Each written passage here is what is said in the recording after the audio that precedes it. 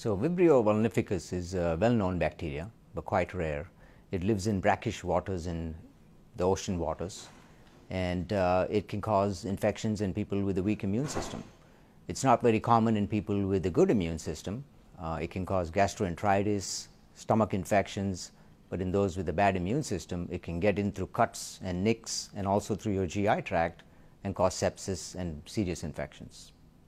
I don't think there's any cause for panic. We have seen a few cases, but the infection is rare. The germ is prevalent in the waters, but infection and true sepsis and death and those kind of nasty outcomes from this infection would be very rare. So I don't think there's a huge cause of concern in terms of panic, but just be careful when you're out there.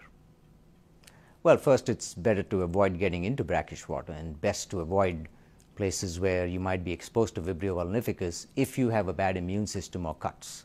So you don't really want to be getting into the water in the first place if you're somebody with a very bad immune system or you have serious issues with your skin and soft tissues. But if you get into brackish water and you see any cuts or nicks on your skin that are turning infected, then that's a situation where you need to seek immediate medical attention. I think people with a weakened immune system, especially those with cancer on chemotherapy, those with serious skin infections or open wounds on the skin, need to be aware. But again, it's not a cause for panic.